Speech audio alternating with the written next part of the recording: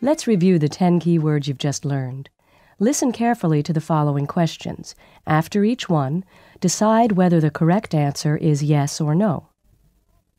Does the provident person save for a rainy day? Yes.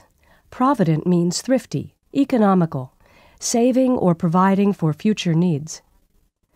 Can you impute an error to carelessness? Yes.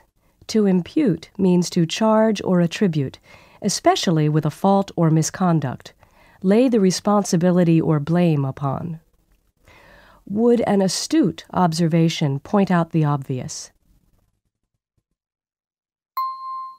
No, astute means shrewd, clever, perceptive, discerning.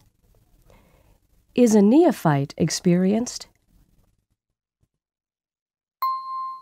No, a neophyte is a beginner, novice, amateur, tyro.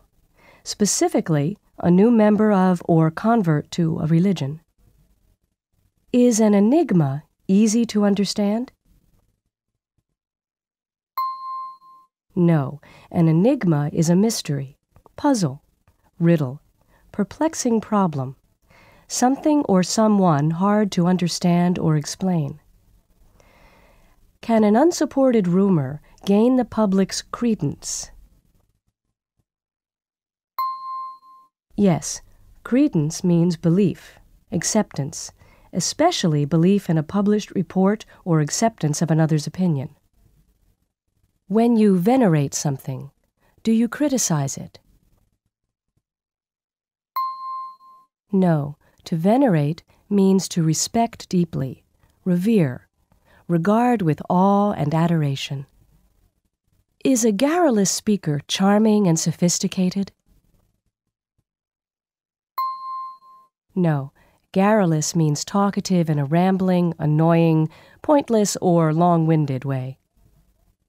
Can trenchant humor be both sarcastic and insightful? Yes, trenchant means keen, penetrating, vigorously effective, sharp and to the point. Is an autonomous decision made independently? Yes, autonomous means independent, self-governing, not under the control of something or someone else. That concludes the review for this section.